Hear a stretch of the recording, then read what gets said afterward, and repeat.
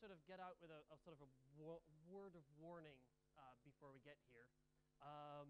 And that is that you might realize that you're working, in fact, for a highly ineffective company. And that's going to be okay, right? There are very, very few sort of perfect companies. This is more of a where do we want to go and sort of take our organizations. But here's a question I've been pondering over and over again over the last couple of years, and that's, Agile been around for 15 years, but what have we really achieved? Like, seriously. Right? And this is a community I invested a whole lot of time and energy in. I've traveled around the world, I've spoken, I've run training. I've been in this community for more than 10 years, but what have we really achieved with Agile? Maybe we've fixed the IT departments, but have we fixed organizations as a whole? Right? These guys were the sort of one of the most and biggest success stories of Agile and Scrum adoption in the early 2000s. Tens, hundreds of teams working together. Everyone wanted to be like Nokia in the early 2000s. Same thing, tens, hundreds of teams across the entire organization. Yet these two companies haven't really taken over their market, have they? Here's the share price of one of Australia's most admired Agile sort of listed company and 5 of its peers. You get no bonus points for guessing which is the Agile organization. Right? It's the worst performing organization. So have we fixed organizations with Agile? Well, the answer is at least not always. So what is this highly effective organization? And why is it important? Right? And basically one of the only things I could come up with is sort of organizations that are prepared for the realities of the 21st century. But what's so different about that 21st century? And basically, it's a massive increase in uncertainty, unpredictability, and complexity. Right? These are three massive things that are very, very different than the business reality of the 20th century. But I really want to focus in on that last thing, complexity. Just what is complex and what's complexity? And we often sort of use it interchangeably with the word complicated. We use the words complicated and complex sort of interchangeably to sort of mean the same thing, this thing that's hard to understand. But they're two very, very different things. And basically, what I use sort of gaming analogies. Chess is a complicated game. The rules are very simple, and we need to sort of analyze and predict what our opponents are doing. But we can analyze things. We can look at the board, figure out what's going to go on, predict what's going to happen, and then sort of make our moves. Which is contrasted to poker. Poker is a complex game. It's a very different game than chess. Right? If you play Texas Hold'em,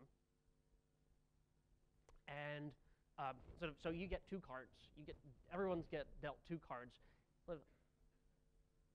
Looking at those 2 cards, there's no amount of thinking and analyzing that you can do that will help you playing poker. And that's the most important thing. Poker is about learning, as Richard was saying earlier in the keynote, sort of creating that learning organizations. That is because we're dealing with complex organizations. We're dealing with complex problems. And they're very different than complicated ones. Right? It's no longer sufficient to be able to analyze and think things through. So a complex environment is an environment where sort of cause and effect are only obvious in hindsight. with unpredictable emergent outcomes. And what that means is emergent outcomes means that we will figure out what the solution is while we're solving the problem. And that's very important. So while we're solving the problem, we will figure out what the solution is instead of working it out in advance. So if you take sort of the two sort of chess and poker again, whoever is the best at predicting will win chess. Whoever is the best at learning will win poker. If you look at the top poker players, top chess players in the world, there's no overlap.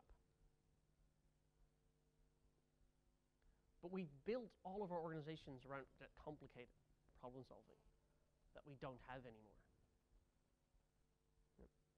The only way we can make chess matches interesting is put a time limit on them. Because otherwise people would just take days to make a move.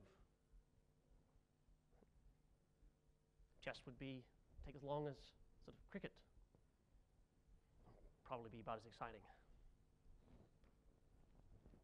That joke doesn't go over very well in Australia, and I figured it wasn't going to go over very well here. But one of the most important things to do is we have to go from scaling efficiency to scalable learning. Massive, massive change in mindset. From scalable efficiency to scalable learning. Now, a metaphor I often use for our current organizations are eggs. Eggs, and people don't realize this, eggs are some of the most robust structures you can find. If you sort of go home, grab an egg, you will find it impossible to squeeze it in your hands. And that's what our current organizations are. They're sort of optimized for that one thing that we know, right? An egg only has to withstand two things: falling out of the chicken and a chicken sitting on top of it, right? And it's very well suited, it's very robust for those two things, known forces. Yet we all know what happens when unexpected things happen, right? The side of the bowl, and our eggs break. And that's what we see over and over again in our organizations as well. So I want to talk really quickly about this thing we call anti-fragility. And Nicola Taleb coined the term anti-fragile because what he realized is that the opposite of fragile isn't robust. And that's what we think a lot. Like, the opposite of fragile is robust, and that's not the case. Robust is just less fragile. It takes more force and more sort of adversity to kill something, to destroy something that's robust. What he figured out that there were things that get better the more problems there are. And this is a picture of the MSRA bacteria, which is known, it's resistant to all known antibiotics. Precisely because we've tried to kill it with all known antibiotics. Right? We've all heard of Netflix, I imagine. I'm sure they've rolled out in even India by now. They've made it to Australia, so I can only assume the rest of the world has Netflix by now. But they've introduced this amazing thing called chaos monkey. And chaos monkeying is revolutionary on a sort of, not just a technical level, but also on that sort of anti-fragile thinking. So basically, Netflix has one of the most complex IT infrastructures on the planet. It's absolutely massive, and the scope is mind-boggling. And what they very quickly realized was that it couldn't plan that big an infrastructure anymore. It was too big, it was too unwieldy. They have hundreds of services serving millions of customers. They couldn't plan the thing anymore. So what they did is they wrote this thing called Chaos Monkey. And basically what Chaos Monkey does is it goes around and it randomly kills servers in production. And that's the insane bit. Right? So Chaos Monkey literally goes around and kills servers in production. Because their infrastructure is built in such a way, is designed in such a way that that should be possible. But they go around, and it's random. It's not sort of they picked. So during office hours, Chaos Monkey will go, I just killed this. Not I'm about to kill this. It will say, I have killed this. And the operations engineers sort of figure out, did anything go wrong? Nope, cool, awesome. And every now and then something will go wrong. And then they'll figure out what went wrong, and they'll fix it. So Netflix has introduced that adversity to increase the resilience of their IT infrastructure. And it's exactly that sort of thinking that we need in our organizations as a whole, not just our IT infrastructures. The only competitive advantage left in the 21st century is adaptability. We need to be able to adapt much quicker. And that's what the 7 Habits are all about. How do we get that learning, that adapting company? Now, as William Gibson famously said, the future is already here. It's just not very evenly distributed. There are a few really good companies out there. And when you start looking at them, you start seeing the same patterns over and over and over again. And that's sort of what I'm calling the 7 Habits. So all the examples I'm talking about are doing all of these things very well. So the first category is people. And at first, a lot of people seem sort of, it's a bit obvious. You have to trust your people. Everyone's like, oh, yeah, right, cool. So trusting people is important. So at work, do you get to decide where you work? When you work? Maybe? Do you get to decide how you work? Less likely. With whom you work? Who's on your team? Nah. On what you work? Hell no. Do you have a company credit card?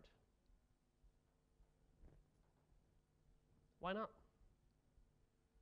Because you're not trusted to want to or be able to make the right decisions.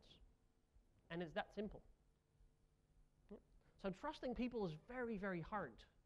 What I often see is, oh, we trust our people, well, until they screw up. Which is not really trusting people. We talk about the screwing up part later. I quickly want to talk about a company called Valve Software. Valve is a gaming company out in Bethesda, and they have a very interesting problem. Now, one of their biggest problems is it takes new hires about 6 months to realize that there's no one there telling them what to do. That's your biggest problem. It's a pretty cool problem to have. So what they did is they wrote this thing called the Valve Employee Handbook, which is an absolutely amazing read, and you should go ahead and read it. A fearless adventure in knowing what to do when there's no one there telling you what to do. Now, one of my favorite passages from the Valve Employee Handbook is the glossary entry for Gabe Newell, who's the owner of Valve. And it goes, of all the people at Valve who are not your boss, Gabe's the most not your boss, which I find really interesting. And when I talk about Valve, everyone I talk to, like execs and managers everywhere, they go like, oh yeah, but that's fine. It's easy. It's easy for Valve. Right? They're a gaming company. They're a cool company. And they've got highly skilled sort of developers and designers, and it would never work here. Like as Richard says, wouldn't work here. Morningstar is the largest tomato processor in California, and they do it with sort of factory workers. They do it with farmhands. They do it with people that have absolutely no education and are just processing tomatoes. Right? Definitely not a cop-out to start trusting your people. If you're the reading person, after every habit, I'm just going to put 3 sort of suggested readings on there. Don't try to scribble them down. I'll make sure you guys get the slides and they're on there. So number 1, trust people. Number 2 is not just tolerate. This is important. Not just tolerate failure. You have to embrace failure. Again, as Richard was saying earlier, it's about failing fast. Like, how can we very quickly figure out that we're on the wrong path? And some experts on failing. I haven't failed. I've found 10,000 ways that won't work. I love this Michael Jordan quote. I've lost almost 300 games, and 26 times I've been trusted to take the game-winning shot and missed. I have failed over and over and over again in my life. And that's why I succeed. Amazing quote. And then there's Albert Einstein's.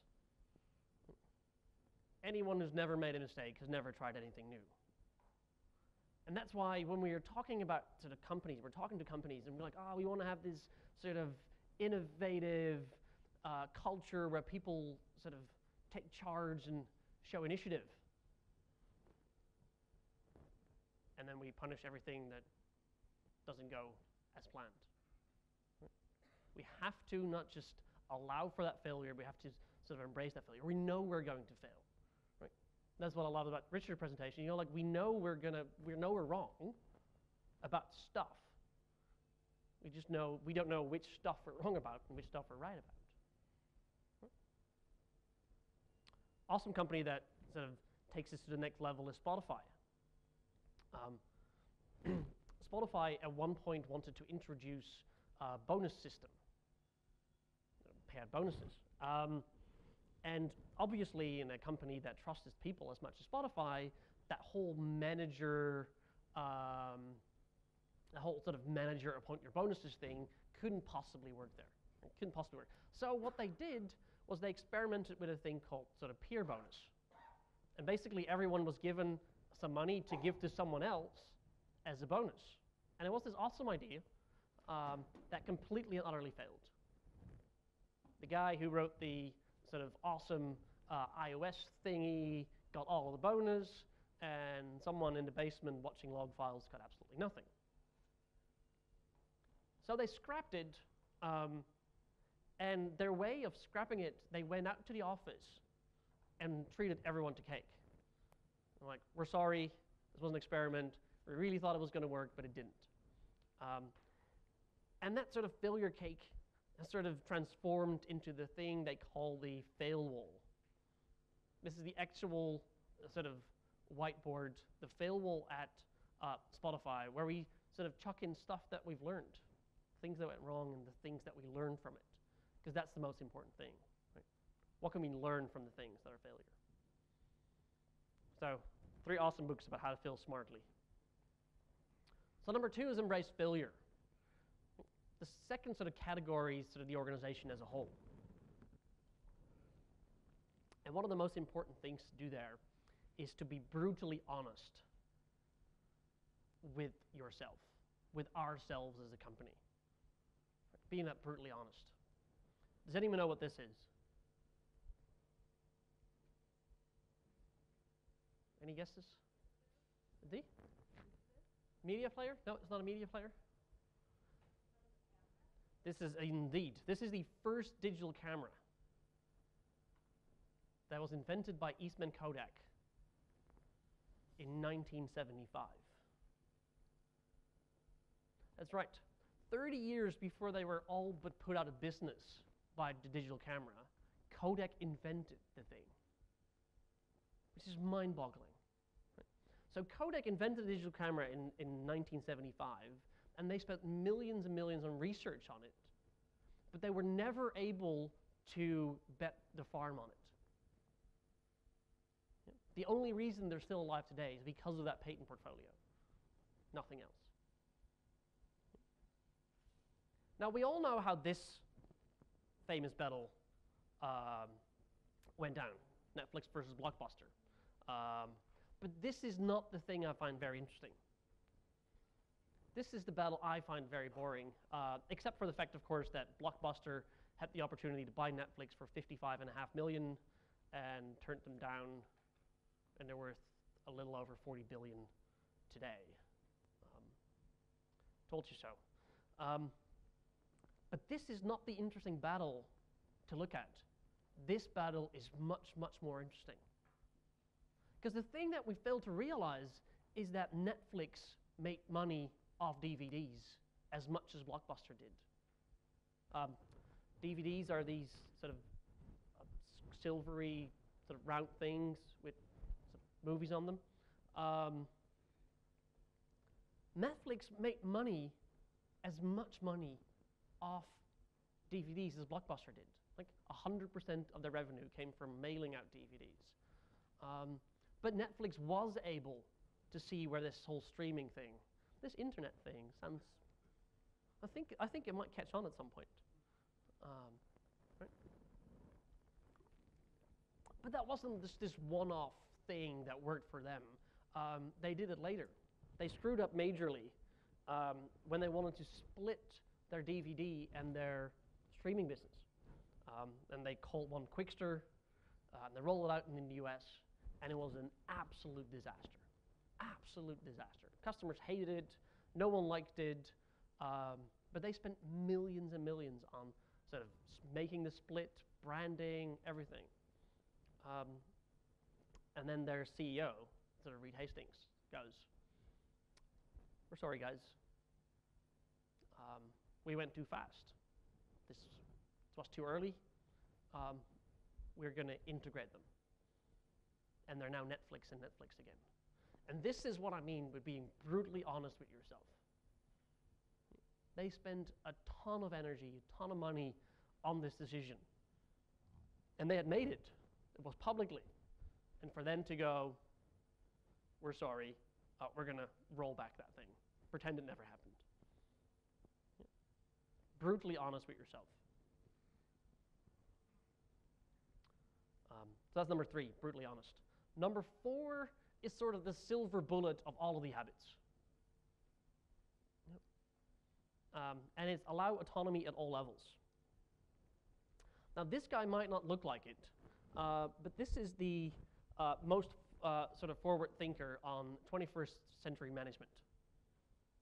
And his name is Helmut Moltke.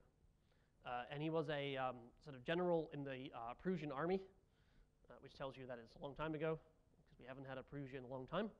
But sort of what happened in his lifetime was sort of a technological sort of invention combined with a whole host of other problems and changes, changed the way war was fought in Europe. And one of those technological inventions was the invention of the rifle. Before the rifle, battles, especially in Europe, but also in the rest of the world, were fairly sort of simple. You had 2 armies that met on the field of battle, 2 commanders on either side, who directed their armies. You basically sort of charged at each other, and the first army to run away lost. That's sort of warfare in a nutshell. But that radically changed a whole bunch of reasons, but the rifle being one of them, is it now gave defenders an advantage over attackers. Right? Completely changed the way warfare worked. And that's sort of what Helmut spent his time on, is in this new reality. Because they were the perfect army. The Prussians had the perfect army. They were highly trained, highly disciplined, professional soldiers, and they got their ass handed by Napoleon. Right? And again, someone being brutally honest, well, how did this happen? How does this work? And he wrote one of the most amazing quotes in 1862, I might add. And it starts with, "The tactical result of an engagement forms the base for new strategic decisions. Because victory or defeat in a battle changes the situation in such a degree that no human acumen is able to see beyond the first battle." So basically what he's saying is you cannot roll out a strategy. Now, how many people have been a victim of the rollout of a strategy at some point in their careers? We all have. So in 1862, this guy realized how that didn't work, couldn't possibly work. So he completely redesigned the way the Prussian army approached everything. And he called it Auftragstaktik, which is sort of translates into a sort of mission command. And his revolutionary idea was we should stop telling people what to do, and we should tell them what we want them to achieve. Absolutely revolutionary in 1862, and I'm afraid to say it's still kind of revolutionary in 2016. Yeah. What Moltke realized is that this sort of isn't true, that it isn't sort of alignment on one end and autonomy on the other. So this is what he realized. This isn't true. This is false. What indeed happens is high alignment allows us high autonomy. So they're not two things on opposite ends of the spectrum. So if you sort of go in your sort of top left corner where we have high alignment, where we're all sort of thinking the same thing, and high autonomy, and low autonomy. So high alignment, low autonomy is your sort of command and control organizations. These sort of the thing is, we need to cross the river, build me a bridge.